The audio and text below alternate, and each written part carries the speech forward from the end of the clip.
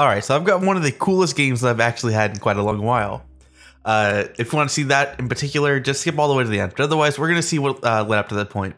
In this game, I am playing more of that hybrid Dagon. I've been really enjoying it. It seems like if I were to compare it directly to anything else, it almost reminds me of like Spying Nilfgaard because it has a lot of power while also retaining some flexibility. It's a really fun deck, even though I didn't really like it at first. And even still today, it seems like really weird how well this deck works because you're using like Van Warriors and Eggs and Neckers, and yet you're not playing a Consume deck. Not really. You have Consume Synergy, but you're not playing Unseen Elder, and you're not playing stuff like Ghouls or Fiends and stuff like that. But still, it's really fun. It's a lot of fun. While also still packing some power, and also has really tricky things like carryover, which can be difficult for people to deal with if they're not familiar with the way to counter it. And like over the past couple of days, I've actually been playing some ranked when I usually do not. And I'm like going like 20 games and I'll lose like 2 of them. It's good stuff. So far up to this point, I use my ED lad to get rid of his spy shooter dude. I don't even know what it's called. Funnily enough, never used that card when I was doing my bout with playing spies. Surprisingly, he plays out his spy, which I think was unnecessary when he has Biting Frost. I think he should have tried to play out that round a little bit more, but he gives it up to me. I go 1 card down. That's completely fine by me. And in this round, I'm basically just trying to bleed him out as much as possible. Really unfortunate that I drew both those Harpies. I'm pretty sure it's a part of the mulligan bug, because I mulliganed 2 of them in the first round. Although it could just be chance, but it's not a big deal. That's kind of like probably my biggest knock against this deck is that even though I did take out Roach from the original deck list, your draws can really be messed over, especially if you don't play certain things quickly enough. Like if you don't play Woodland Spirit in round 1, which is a really good way to get Foglet and Harpies out of your deck, then you're basically stuck with the Foglet and Harpy in your deck, right? So right here, I'm just trying to bleed him out as much as possible, I believe. I think that's what I go. Although I do have a Miracle Tailstorm and a Igni, so it's not really necessary for me to go too far into this round. But I do have cards like Ekimara. Although Ekimara is really good for, I kind of discovered that using Ekimara in a more traditional way is not that great. Okay, so I use my Weather just to pull that Foglet out of the deck. Even though I probably could have waited, I'm actually not punished by it because he just insta clears it anyway. So it's not really too big of a deal. And since he doesn't clear my...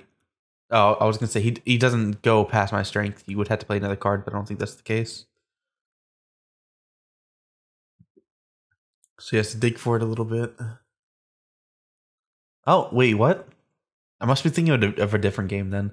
I played so many games yesterday, I can't even remember them right. Probably just good for that. This is a great opportunity for me to use Ekimara, take out that Rotting Corpse, get my Ekimara on the field. Granted, using Ekimara in round 3 is really nice for Neckers because you can get all 3 of those buffed up Neckers in a single round, which is astonishingly high tempo. But I still have a Van Warrior. I still have some other cards in my deck that can proc that. And I still don't even have an Necker in my hand right now, so I don't explicitly have to worry about it. The more carryover I can set up now, the better. Because that's actually kind of a big problem that I've had with this deck. Or not particularly with this deck, but with my own play. Is that sometimes I'll hold my Ekimaras and Van Warriors too long, and then or my carryover too long. And then round 3 comes around, and then I have all this carryover, even if it does have other synergies, I'm losing parts of its power because I didn't use it quickly enough.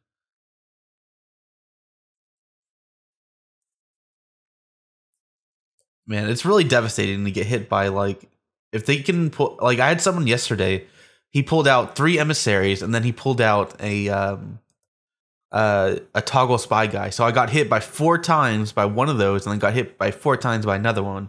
So that was like 16 strength that he gained there. It's pretty crazy if you can really get those combos off. And it's not like the movement archetype where in scoia'tael, if you use a movement card, then you kind of get that 2 damage. Also, that 2 damage is random.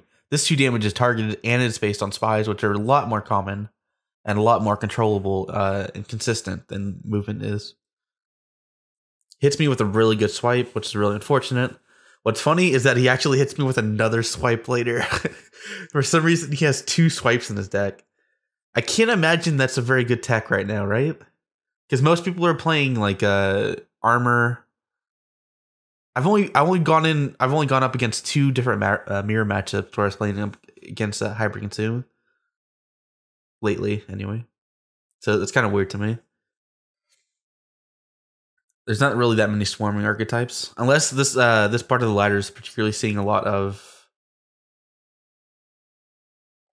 movement scoia'tael. Then you can kind of clear those 3/3s.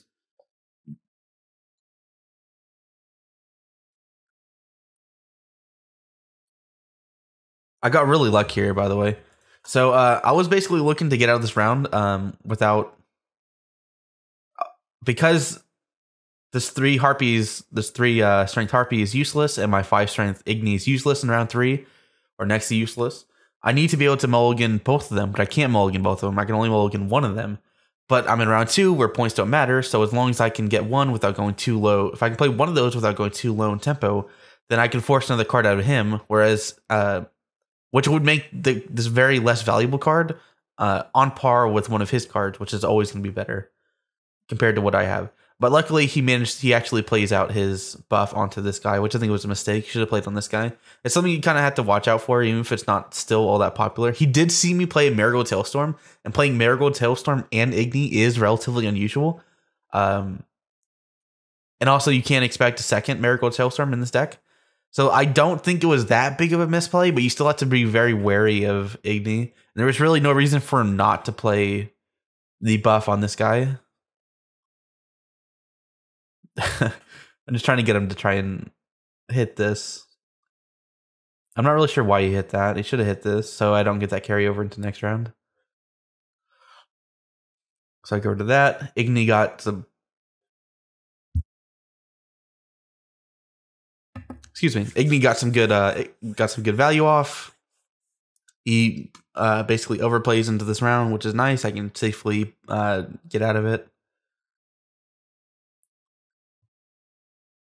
That was pretty much what I was looking for him to play a card like that.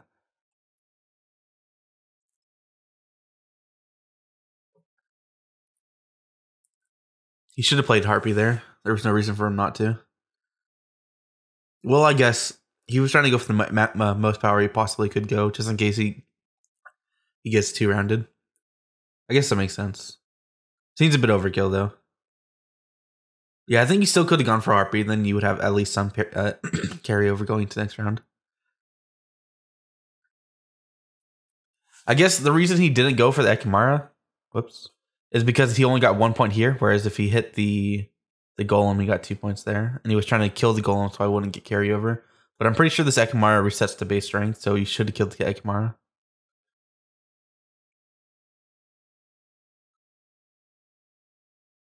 Thankfully, I got a Necker, really good.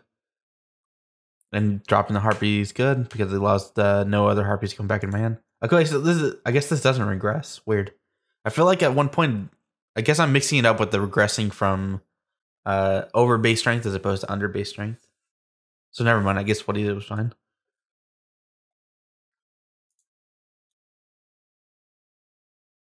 Weirdly enough, playing this card completely useless against me. I think he ate the Harpy too, which is nice. So I go ahead and play the Necker because oh, okay. So this is basically where this becomes like my greatest game of all time.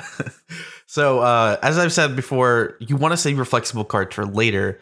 Both of my flexible cards here are my Gravetaker and my Grave Hag, because Grave Hag has 3 abilities, right? It has Clear Skies, it has Fog, I think, or it has Rain rather, and it has Arachnid Venom. I can't use Venom because there's only 1 target. I don't want to use Rain because it's only going to get 1 per turn. So I'm going to wait to use this.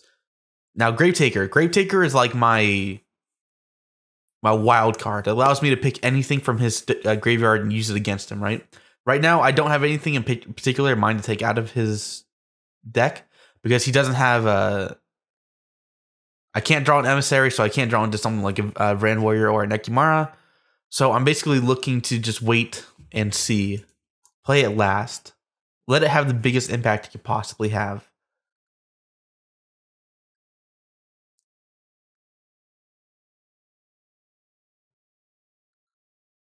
And he has like the best plays you could ask for here. Oh, and it was really unfortunate because he played got rid of my entire Necker power. So even if I did have a way to consume it, it wouldn't have mattered anyway.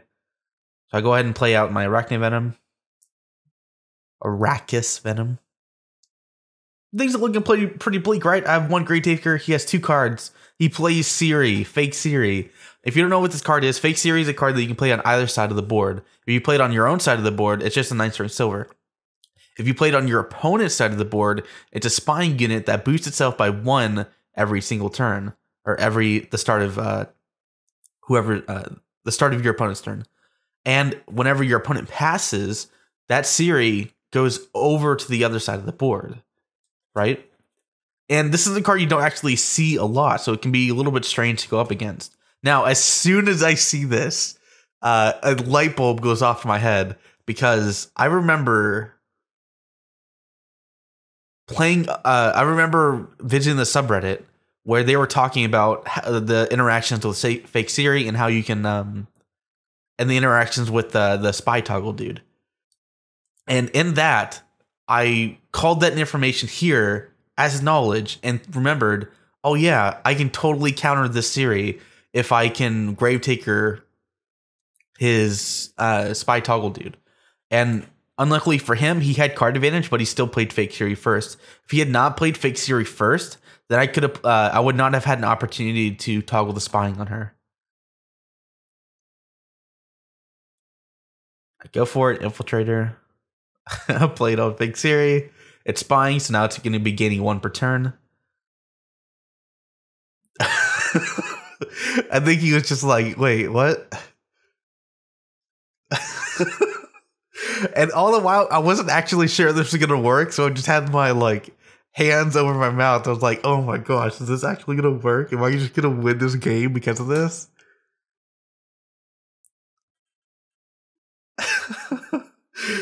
I'm pretty sure he doesn't actually know either, and he wants to see. Okay, so he was saving his assassinate for to get more damage off. It makes sense.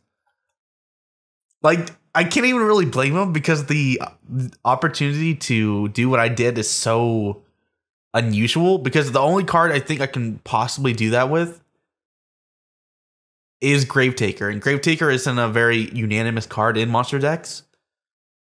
So expecting that would be pretty difficult. I think his high EV play would be to do exactly what he did, but in this very particular instance in which I still had Grave Taker left, I was able to punish it. And look at this, it's 5-20, right? But because this goes up to 11, it's going to be a 22-point swing because it's going to go over to my side. Oh man, because it takes away 11 strength for him and it gives me 10 strength. Oh, that's insane. Oh my god, that was so crazy. I remember my heart was beating like crazy. It was so good. Definitely one of my favorite games that I've ever played in Gwent. This is the most exemplary example of utilizing knowledge to your advantage, and also as a secondary to that, saving your flexible card like Caretaker for the very end, because you don't know what could happen. Things could change. And again, I don't blame this guy at all for that play. I think that was the high EV play. He waited to use his assassinate for the highest value possible. Although it wasn't particularly necessary for him to go for the highest value possible. Anyway, I don't think it really matters. I think his play was, generally speaking, a good EV play. I just happened to be able to punish him in these one of these very rare instances. I think in a mirror matchup, you would say Fake Ciri to the end. Yeah. All right, so that's it. Thanks for watching. This was such a great game. I love it.